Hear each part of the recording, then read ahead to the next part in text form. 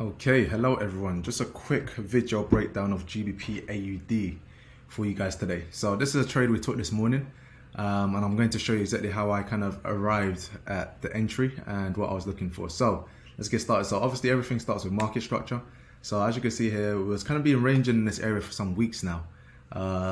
Yeah, we've just been ranging in this area for some weeks now. But again, the highs and the lows, the kind of high point of here to the low point here, and then we kind of started making a lower high, and then we made a lower low, and then we made another lower high in this area, but we never made a new lower low. So with that lower low in mind, breaking this area, I've always been in the mind that we can potentially get it right here. Okay, we can come up into this area, mitigate it, and then go lower. So that's been my perspective for some time now, for some days, if you could say a week and a bit.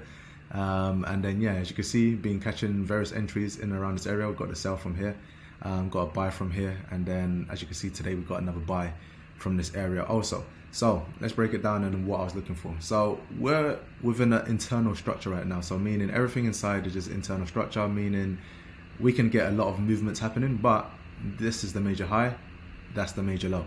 So we now have to respect what's going on internally until we take out the major high or we take out the major low. So with that being in mind, when I'm looking at the structure here, again, we made a low, then we made some highs in here, then another low, then another high, and then a low, high, and then we made a new lower low, and then price started shifting down, which is why it shifted into this entry, and I had the intention of shifting it from here to here, and if not higher.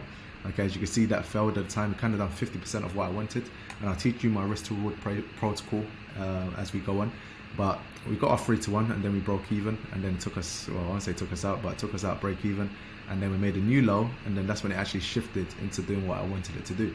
Okay, so since then, this is the parameters of what I was looking for and why I took this new trade. So again, we got this relevant breaker structure at this high. Okay, relevant breaker structure, as you can see, it being higher than all of this, and then we made our new low. Okay, and then price shifted up. Okay, which is why now we've got this relevant break of structure. So through there, I always knew that price would kick into this area to do something. Okay, either off this top of the candle, or fill in a gap or something. I knew something was going to happen in this area. Okay, but I'm not willing to sacrifice 22 to 30 pips of it. Okay, so what I'm going to do, I'm going to wait for price to actually come into this area, and then we're going to see what the best entry would actually be. As you can already see what it basically is, but this is what it looked like before. Okay, this is what it looked like this morning. Okay, at 9:01 I print screen this. This is what it looked like, and I'll break it down for you to show you exactly why and how this trade was taken. So let me just put rewind into here, and what I'm going to do, I'm going to go into the 5-minute time frame. Okay, and then we'll start breaking this down. Okay, so on the 5-minute time frame, we already understand. Let me take it back just a slightly bit more.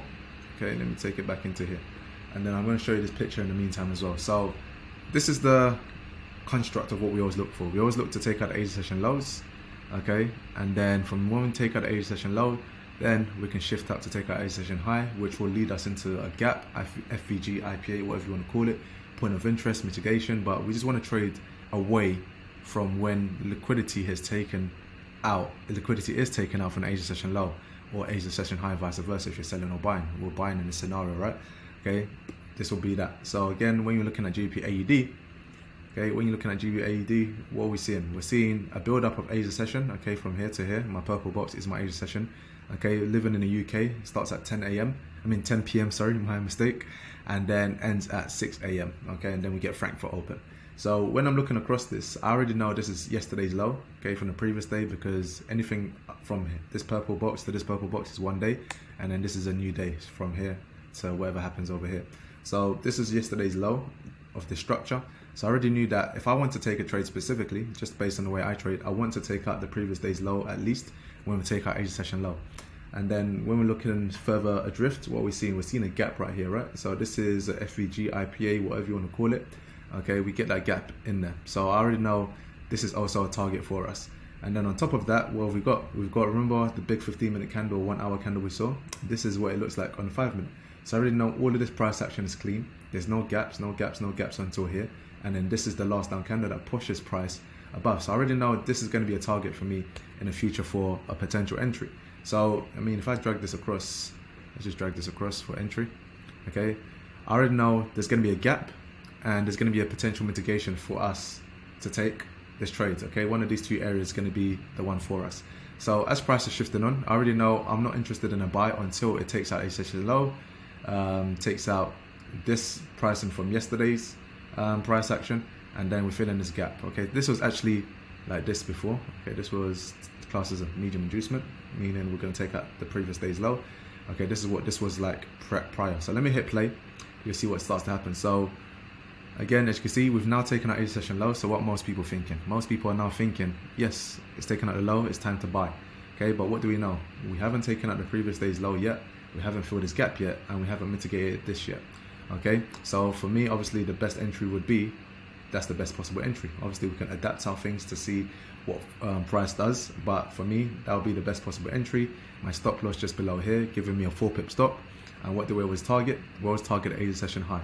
So as you can see, I've got my 1 to 3 risk to reward protocols, which means as soon as price would hit this area, 3 to 1, I'll take partials, and then I'll move my stop into profit. So now it's impossible for me to lose. And then I've got my 1 to 10 protocols. Okay, so hopefully if you're risking 4 pips, you want to get 40 back.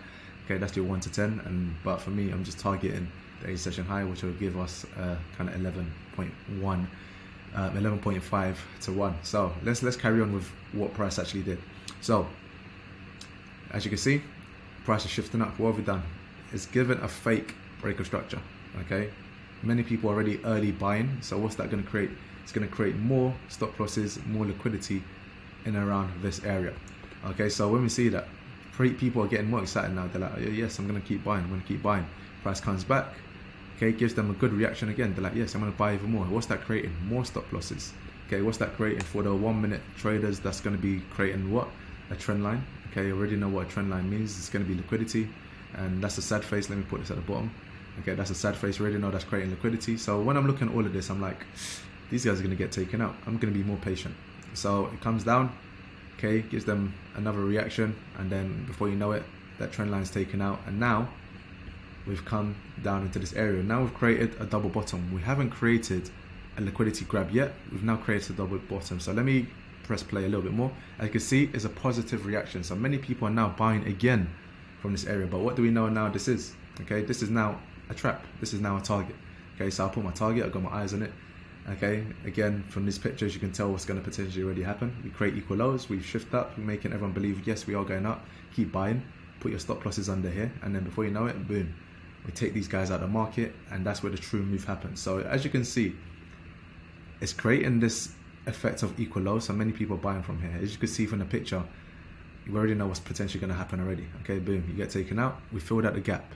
Okay, now we're in London session. London session opens at 8 AM, right? This is the prime time to take your trades. Okay, so we didn't have timing with none of this, but now we've got timing. Okay, it's London session prime time. So what do we get? We get a tap in. Okay, we get a tap in, and boom, just like that, 4-pip stop, and we're on our way to start completing our move. Okay, so this is just about timing, precision, and understanding what to look for, and not being caught in the traps.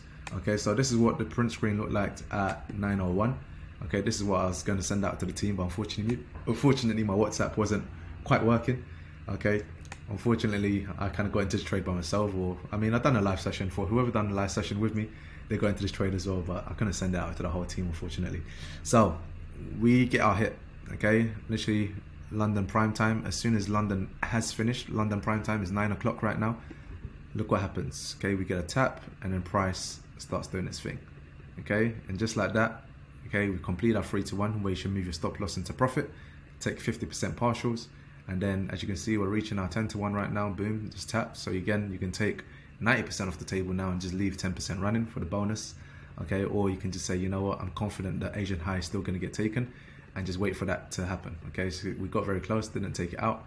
And then as you can see, price comes lower, and then New York kicks in, and then finally, boom, we take out that price action. So just like that, you've got a 4-pip stop, and you've got a 46-pip gain.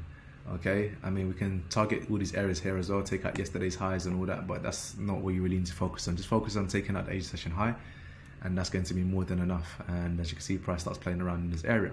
So this is where we're at now, and just about we're reaching for this high now. Okay, so just like that, you've got a breakdown of a very, very clean trade, and that's literally all you need. Okay, until next time guys, I will catch you real soon.